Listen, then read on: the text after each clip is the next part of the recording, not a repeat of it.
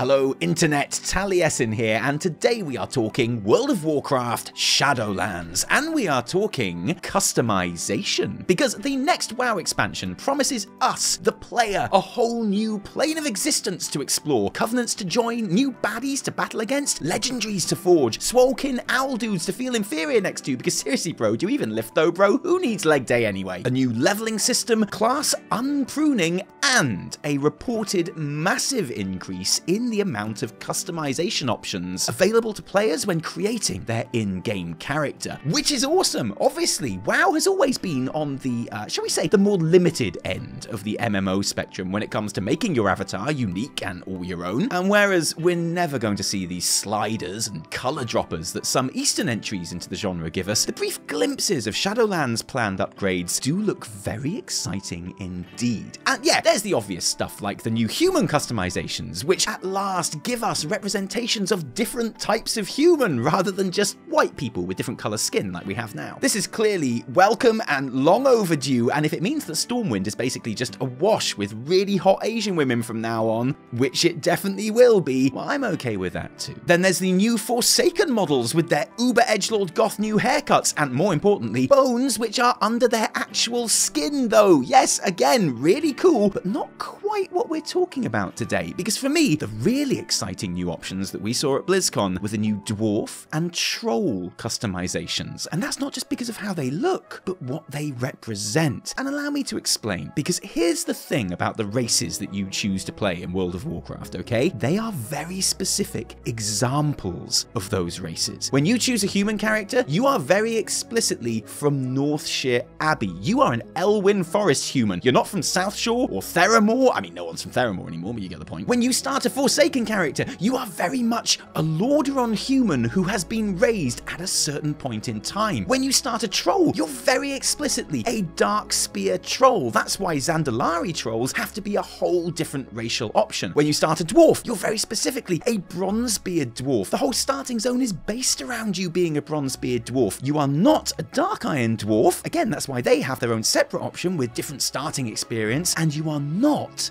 a Wildhammer Dwarf. That's the limitation that the starting areas in WoW place on your characters and their visual customizations. It's exactly why you can't give your dwarf cool Wildhammer tattoos. Not because Blizzard couldn't be bothered to add them in, but because it wouldn't work with the starting zone. Except in Shadowlands, you can. In Shadowlands, it would seem that your dwarf is no longer restricted to being a Bronzebeard with their really truly terrible fake Scottish accent, because with a simple tweak of a toggle in the character select screen, for the first time, they can become a whole different clan with the exact same truly terrible fake Scottish accent. Likewise, the trolls, who are no longer restricted to being of the Darkspear clan, now having access to visual options which would appear to make them sand trolls and what look like they could be dark trolls. This, and I feel this can't be understated, is a massive change in the whole ethos behind character creation in WoW. But how is it going to work? Because on the face of it, we still have the exact same problem. The troll starting area still refers to you as a young Darkspear. The dwarf starting experience is still very much that of a Bronzebeard. How are we suddenly able to choose these clan hopping options and have them make sense from a lore perspective in a way that they never have previously? Well, there's one very elegant answer to that. The new leveling experience revamp, which is coming in Shadowlands,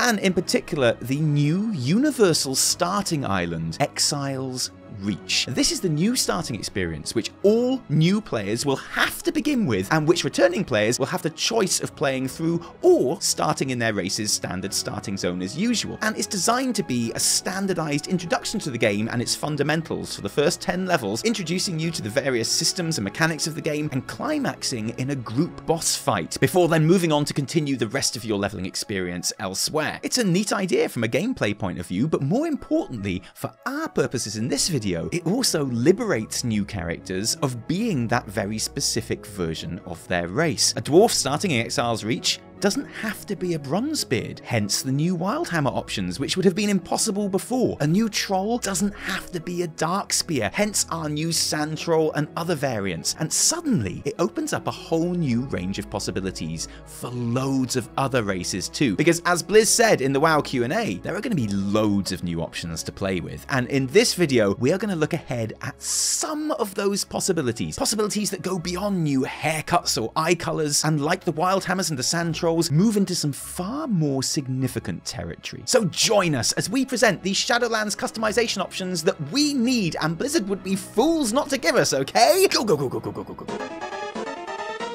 Let's start with my favourite race in the entire game and the idea that prompted this video in the first place. The Forsaken. Now, obviously, we've already had a glimpse at some of the visual delights that await undead players in Shadowlands, and those Misfits goth cuts and smooth new fresh from the morgue bods are definitely awesome. There's no bones about it. But if we apply the same thinking that allows Wildhammer Dwarfs and Sand Trolls to our dusty cousins, then it suddenly gets a lot more exciting. Because if Forsaken characters no longer have to be specifically Lordaeron humans, then they can be anything. Canonically, Sylvanas is not shy about raising any old race into her ranks, which means that if Blizzard so desires, there is no reason that we couldn't see undead models for every other race in the game. And I know what you're thinking, that sounds like a massive undertaking and more work than any dev team would reasonably want to put into any one race's customization options, right? Well, maybe, until you remember that there already are undead models for every race in the game already. They're called Death Knights, Karen, and they're already here, they're already in the game, they already exist, Karen! Death Knights! It would take the bare minimum of tweaking to allow Forsaken players to choose a raised version of any other race in the game when creating their new sallow, bony, or not bony boy, which would be cool enough by itself, but what more fitting expansion than Shadowlands to have it happen in? What more fitting way to show what is now the third age of the Forsaken since the departure of Sylvanas? Here's another cool thing about this idea. Assuming the Forsaken stay an exclusively Horde race, and there's no reason to believe that they won't, how cool would it be that your undead Horde character, who is very much a Forsaken, could actually be a raised dwarf? Or Draenei. Oh no! How weirdly awesome and satisfying would it be to make Alliance players have to see the undead versions of themselves fighting for the other side? Even just from a quest design and story development point of view, the possibilities are tantalizing and endless. And if you're not sold on this idea yet, well, sit tight, because if we really are expanding Forsaken customization options to take in non-human variants, then that means we also finally get access to one particular long-awaited option. Suddenly, Dark Rangers are on the table, fam. If your fresh from the grave Forsaken character can choose to be an undead blood elf rather than a Lordaeron human, then at a stroke, this most requested and longed for option is finally playable in-game. Players are happy, Blizzard are happy, because it would obviously make them a whole ton of money, and they love money. Everyone's happy. And yes, I'd make the Dark Ranger, and indeed all of the undead racial variants, customization options for Forsaken, rather than, say, each race having an undead version as one of their own customization options, because it's just neater and fits in the setup better. Forsaken in the game now are no longer human, they are Forsaken, and the exact same would be the case for elves or orcs or taurens or gnomes, except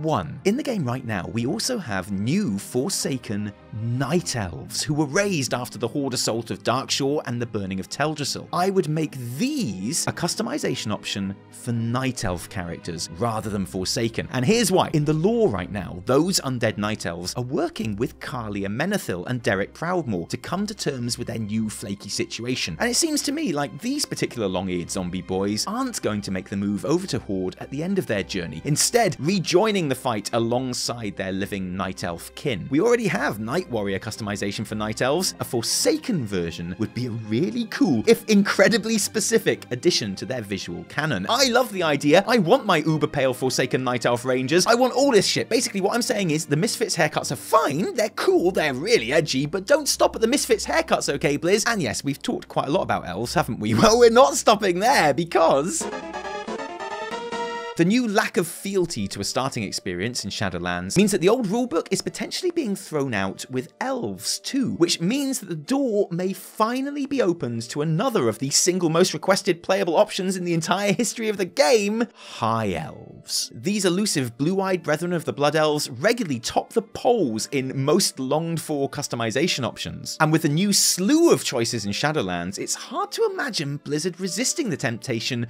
to finally include them. But I want to go on record right now as saying, I really hope they don't. And the reason for that is, I don't think the inclusion of High Elves as a customization option is going to make anyone very happy, and especially not those people that desperately want playable High Elves. Because let's be honest, the easiest, most obvious way to enable High Elves in Shadowlands is just to give Blood Elves that blue-eyed option. That would be the most simple thing to do, and a route that backs up Ian Hazakostas' assertion that Blood Elves already are the High Elves that everyone keeps annoying him by asking for. But you and I know, well, okay, I know, and you do too if you've watched our pretty in-depth video on the subject, that when people ask for playable High Elves, they are very specifically asking for those dudes that never became Blood Elves in the first place, and can be found making their living on the blue side of the faction divide, to match their lovely glassy blue peepers. Basically, when people ask for High Elves, they very specifically mean Alliance High Elves. Being able to play a Horde-loyal Blood Elf with blue eyes isn't going to cut it for them. And if the Blood Elf High Elf does pop up as an option next expansion, it's going to cause more anger and betrayal among a certain part of the community than if they'd made High Elves a store mount. So that's what I think about that. But that doesn't mean there aren't some cool left field options that I'd like to see come Blood Elves' way. How about San Lane? Yeah, I know, right? The super emo vampire elves are a cult favourite among players, and after an offshoot of the race joined forces with the Horde in Battle for Azeroth, a plotline which bizarrely most Horde players never saw because it's part of the Alliance War campaign, it's perfectly feasible that some Darkfallen stuck around in Orgrimmar just for the lols, and it would be a pretty simple customization option to add. They are essentially just undead colours again, which again is very fitting to be introduced in Shadowlands, I think. Who wouldn't want to run around Revendreth as a genuine bona fide vampire elf with a tombstone strapped to your back? I know. You're hardly thinking of those High Elves at all now, are you? Although I admit a lot of these options have been pretty Horde-centric so far, so how about we swap sides for the next one, while still staying with our pointy-eared cousins?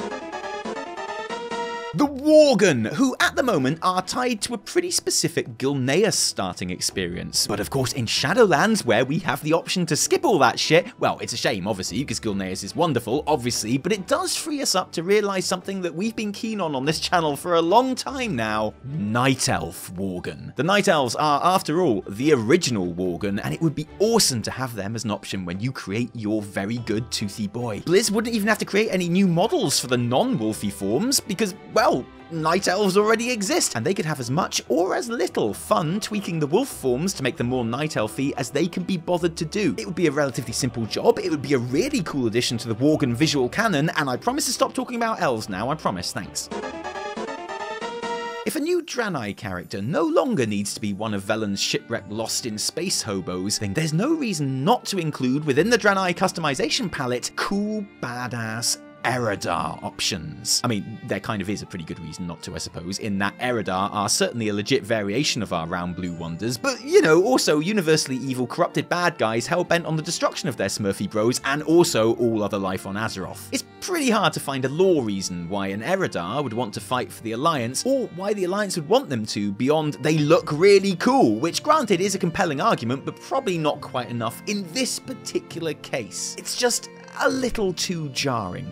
But they are cool though, and I mean, no! How about instead we get a broken option for Draenei characters? These guys are plentiful on Argus and Outland, and okay, so it's entirely feasible that some could have joined the Draenei cause on one of our excursions to those places. There is one small problem here in that currently there are only male broken models, or at least we assume they're only male broken models. You know, they are broken after all, who's to really say? But yeah, Blizzard could take the opportunity to add a whole new female broken concept, or they could just keep it as a male-specific customization option. And honestly, that would be okay in my opinion. There's loads of gender-locked options in the game already, like beards, unfortunately. And you know, it's totally fair because female Draenei get this cool headband thing, which the guys can't, so that's absolutely fair. That totally evens out broken Draenei for the boys, right?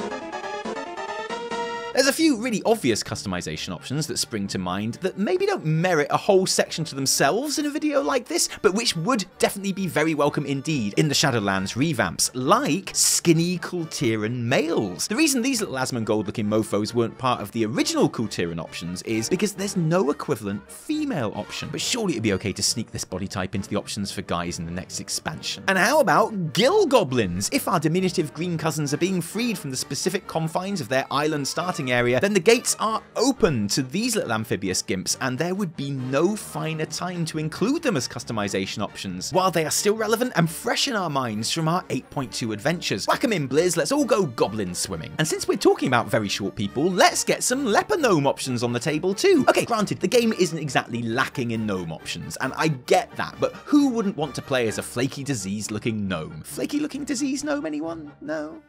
Okay. Well, let's put that one on the back burner for now. Okay, let's talk trolls. And I know what you're thinking. You're thinking, I'm going to come out and say that the path is now set in Shadowlands for a blood troll skin color option, on top of the sand trolls and dark trolls. And, you know, I'm sure we'll probably get forest trolls and ice trolls in there by the time we're done. But again, much as I love their weirdly sexy, bony look, even with my biggest lore blinkers on, I just can't level their total non-redemption in BFA, and the fact that we all still kill each other on sight with any kind of world where they would be happy to join up with their horde buddies, much as I'd love it. So instead, I'm going to push for a troll skin option that I've always wanted, because you see them everywhere in game. Big, chunky, berserker troll body types. I love spindly Jack Skellington trolls, I really do, but we've got bear humans, and now it's time that we had bear trolls. And that's just bare facts. Bears.